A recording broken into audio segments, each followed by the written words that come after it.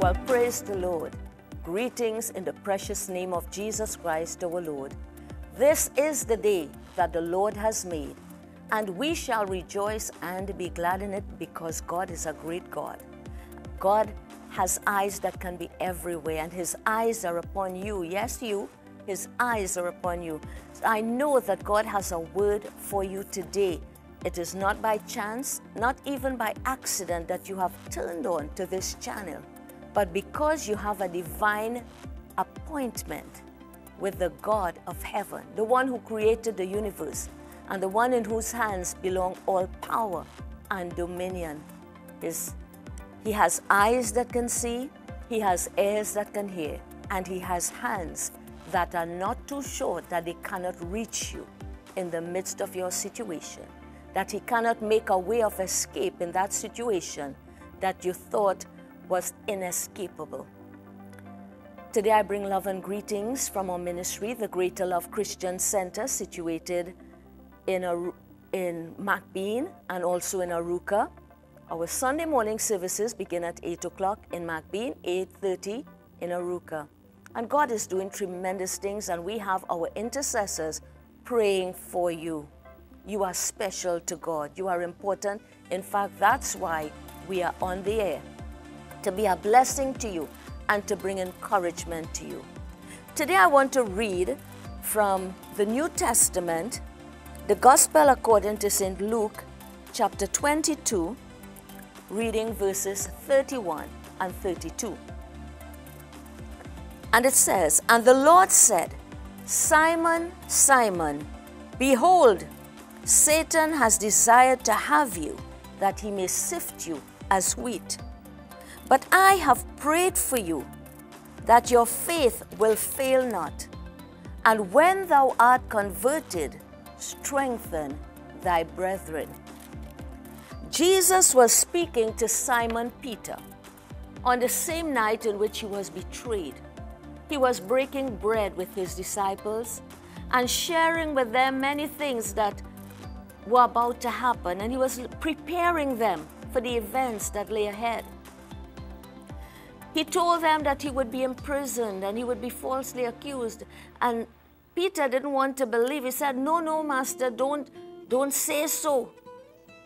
He said, but you know what? I will die for you. I will go to prison for you. You know, nobody could come against you.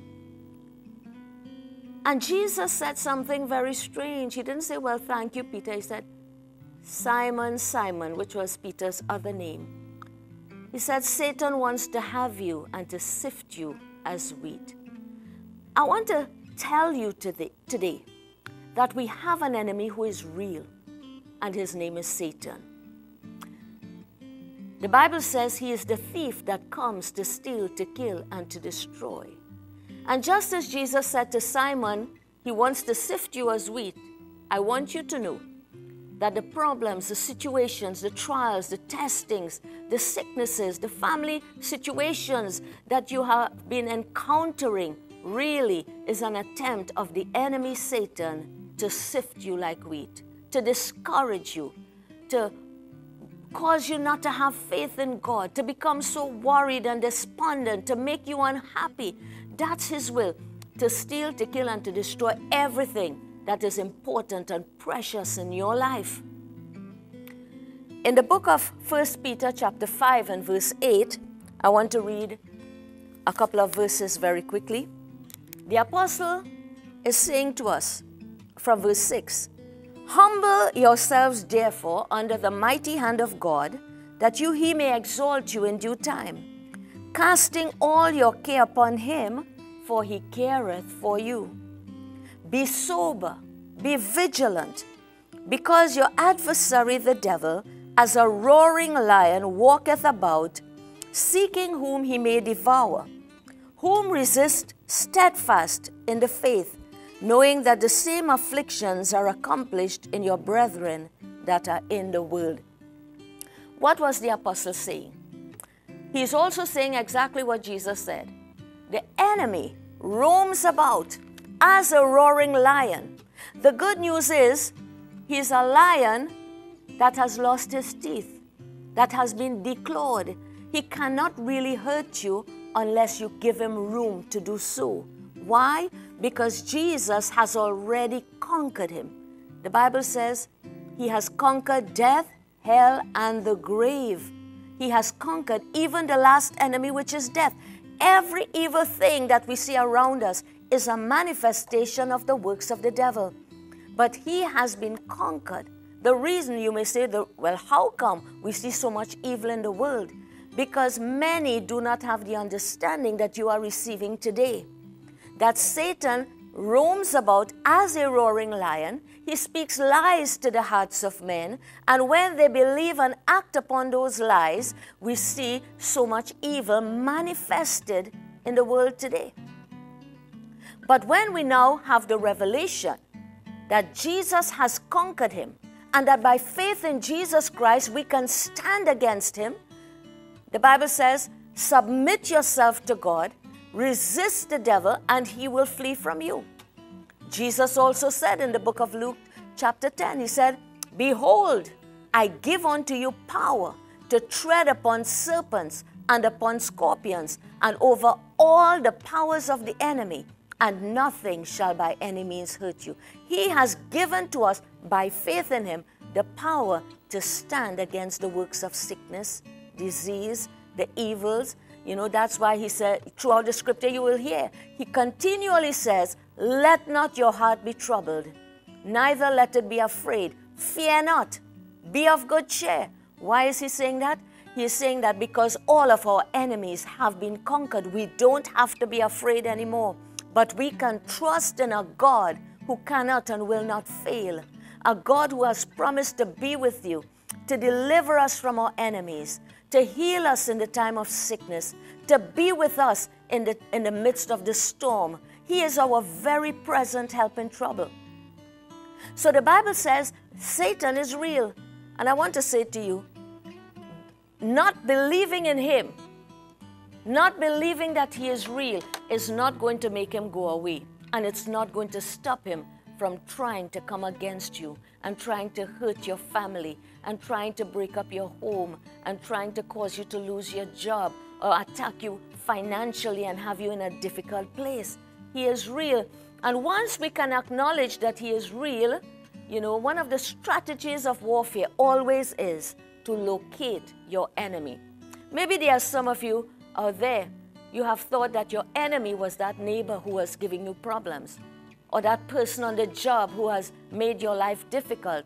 Maybe it might be your spouse because you have quarrels every day and you have seen these people as your enemies. No, no, no. The Bible says we wrestle not against flesh and blood. We are in a wrestling match, but it is not with human beings, but with demonic forces that operate through human beings because they don't know better.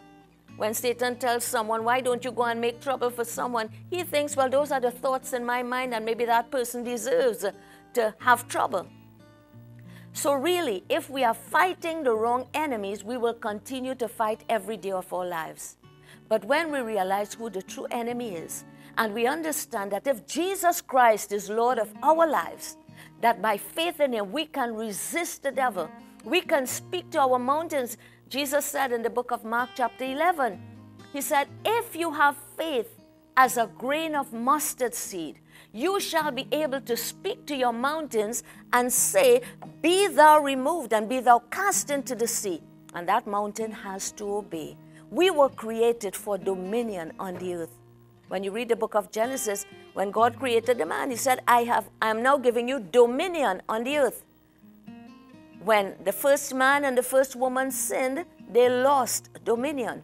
But through Jesus Christ, when we accept him into our hearts as Lord and Savior, and we begin to live by the word of God and have fellowship and relationship with our Heavenly Father, we are now translated from being servants to being sons of God.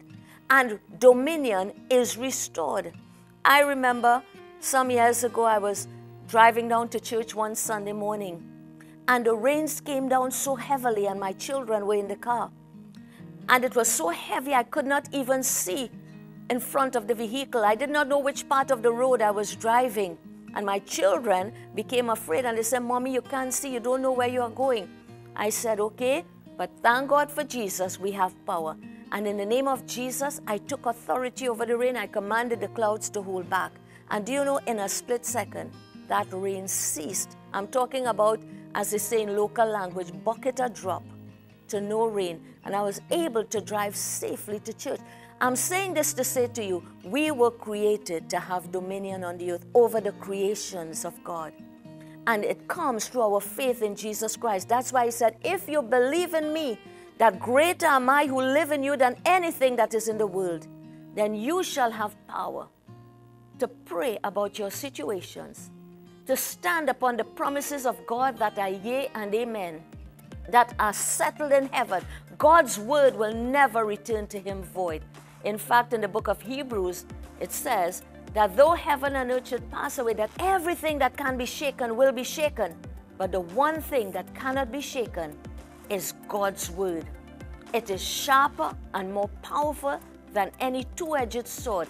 It can pierce to the dividing asunder of bone and marrow, soul and spirit. It discerns the thoughts and intents of the heart. So I want to say to you, trust in the word of God. Not only the written word, but the living word, who is Jesus Christ. The Bible says in the beginning was the word, and the word was with God, and the word was God, and the word became flesh and dwelt among us, and that is Jesus Christ. He has conquered all of your enemies. There is absolutely nothing that you are going through today, no problem, no enemy that you are facing that has not already been defeated. I want to say to you, if you have never had a personal experience with Jesus Christ, you have been missing out your whole life. A life in Christ is a life of victory, a life of blessing, a life of uncommon favor, a life of peace that passes all understanding and joy unspeakable and full of glory. And if you would believe in him, the Bible says, for God so loved the world. That means every human being, regardless of your religious background, your creed, your race, your social standing. If you believe in Jesus, you shall not perish, but have everlasting life. And Jesus said, you will have the abundant life. So I pray that you have received this word. I pray right now that you will say a simple prayer. Lord Jesus, I believe you are the Son of God. You died for my sins. And today I ask you to come into my heart, be my Lord and Savior, and help me to overcome every situation. Thank you for life everlasting.